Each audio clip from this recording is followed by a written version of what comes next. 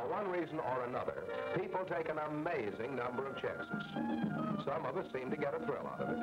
But more often than not, we get ourselves into dangerous situations through carelessness or thoughtlessness. Usually we think to ourselves, nothing is going to happen to me. Some people may have to pay the piper, but I'm not one of them. Back in the days when the fringe-topped surrey was the latest thing in transportation, this penchant for chance-taking was less of a hazard simply because there were fewer opportunities to take chances. Even when the Surrey owner traded in old Dobbin on a one-cylinder engine, our latent risk-taking characteristics had little opportunity for expression. 15 miles per hour was a dangerous speed, and the horseless carriage was approached with awe and trepidation by anyone who aspired to operate. But swifter models appeared, and soon the local daredevil was speeding recklessly at about a half a mile a minute, and everybody was driving at 15 and 20 without giving it a thought. And so it went until in the 1930s, Father could drive at 50 and 60, and Mother wouldn't criticize. That is, unless she happened to glance at the speedometer. Along with the speed and comfort it had brought us, the machine age had also made it easier for us to take chances. Like the automobile, the airplane is essentially a safe and dependable mechanism, provided it is operated by a thoroughly competent pilot who knows and respects the airplane's limitations as well as his own. But it's even easier to take risks with an airplane, whether deliberately or through carelessness. The odds against the chance taker are greater, and the penalties more severe. To protect the naval aviator against this human tendency toward chance-taking and carelessness, the Navy has established quite a number of routines and regulations, including such items as the pre-flight inspection and testing procedure, which you have already seen. Of equal importance with these is the daily flight inspection form. Every day before the first flight, the plane captain inspects his plane according to the inspection form, checking each item as he inspects it. But you say this inspection, which is carried out by the plane captain, is the same as a pre-flight inspection the pilot is supposed to make. Right. But that is one of those safety precautions whereby the Navy endeavors to make flying more safe for you.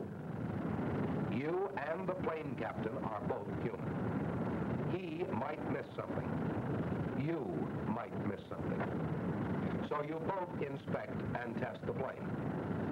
Also, you are the one who will be up there in the airplane, not the plane captain. So you'll want to make your own inspection anyway.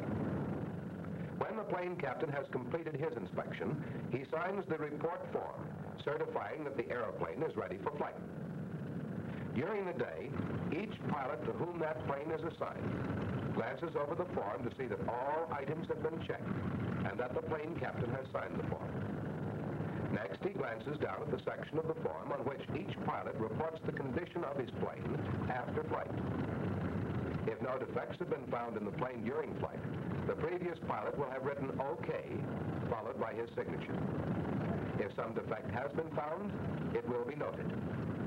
If the difficulty has been corrected, this statement will be followed by the OK and signature of the person authorized to approve the plane for flight.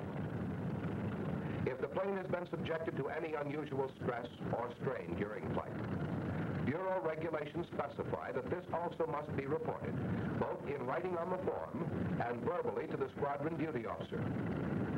However, if previous pilots have reported the plane OK, or if all defects have been corrected and okayed, then the pilot signs in this space, indicating that he has inspected and tested the plane, and that he accepts it for flight.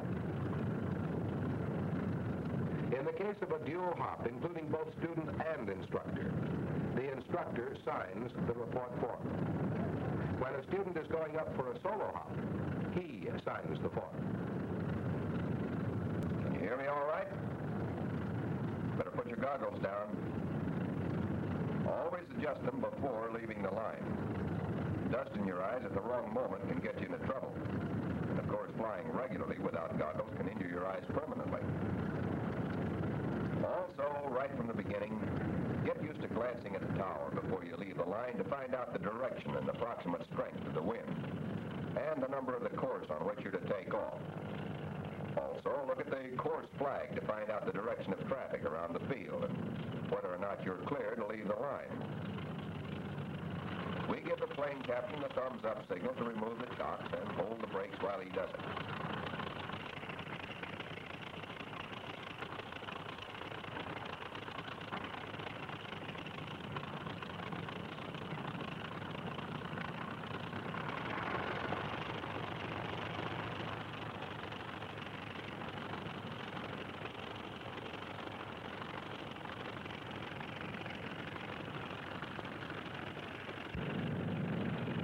Suppose you put your feet on the rudder pedals, hold the stick lightly with your right hand, and put your other hand on the throttle. I want you to feel what I'm doing with the controls.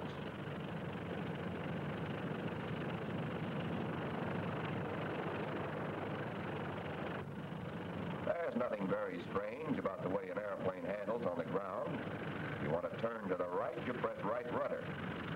If that doesn't turn you enough, apply a little right brake. If you want to turn to the left, apply left rudder. And if that doesn't turn you enough, apply a little left brake. And here's an interesting point. Except under unusual circumstances, the one major part of the airplane you can get along without in handling the plane on the ground is the wings, as demonstrated by the folded wings of the carrier-type plane. When you're on the ground, the wings are rarely of any value.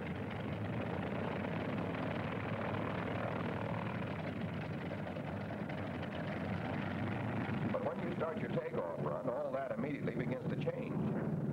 In that brief instant between the time you start your takeoff run and the time your wheels leave the ground, the entire picture changes.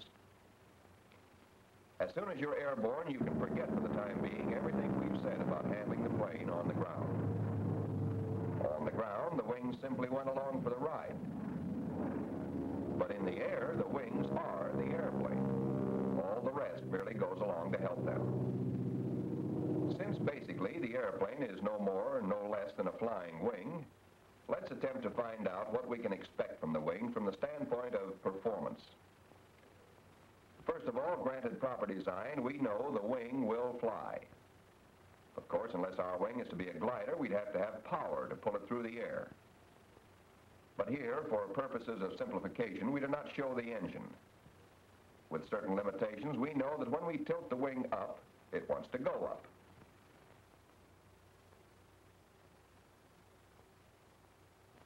When we tilt the wing down, it wants to come down.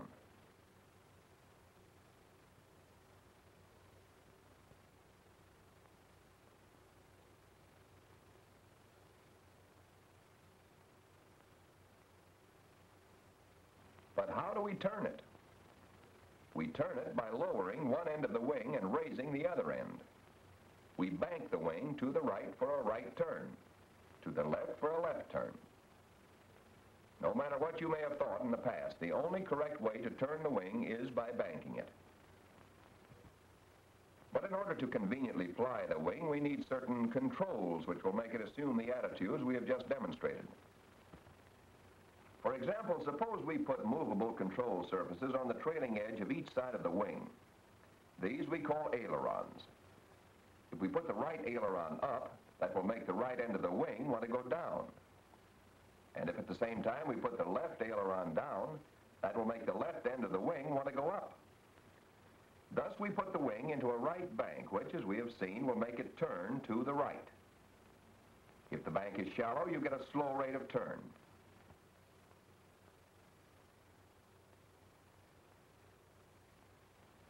Steepen up the bank and the turn becomes sharper.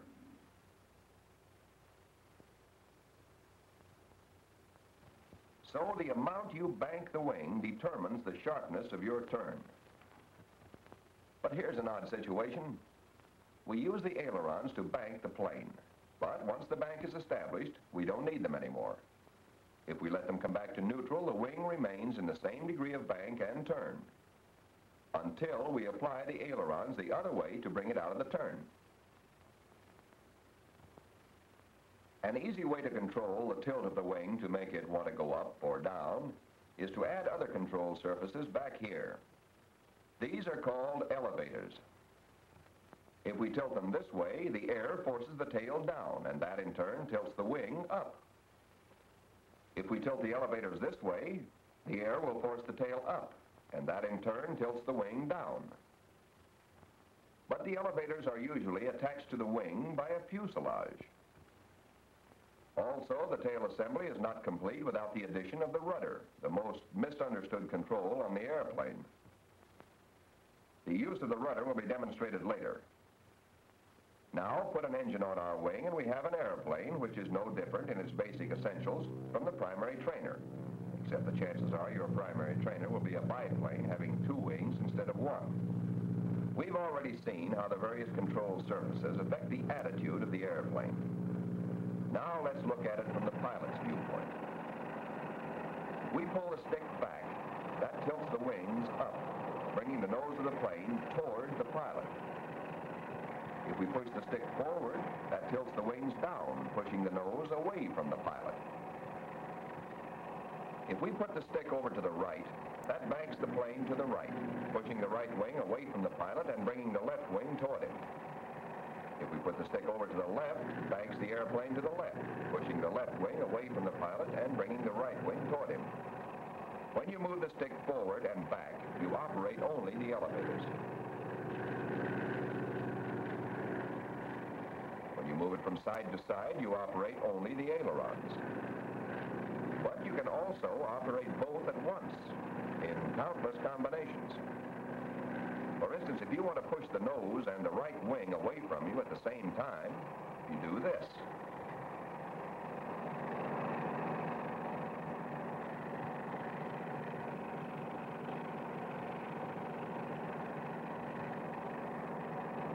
Then if you want to bring the nose and the wing back toward you, you do this. And remember that the effect of the controls in relation to you is the same, regardless of the attitude of the airplane. In a glide, if you pull back on the stick, the nose will come toward you. In a turn, exactly the same thing is true. Pull back on the stick and the nose comes toward you. Turn the plane upside down. Pull the stick back, and you're still pulling the nose toward you. Push the stick away from you, and you push the nose away from you. Push the stick over to the right, and you push the right wing away from you and pull the left wing toward you, regardless of whether your plane is upside down or right side up or vertical. You are the center of things. All controls operate in relation to you, regardless of the attitude of the airplane.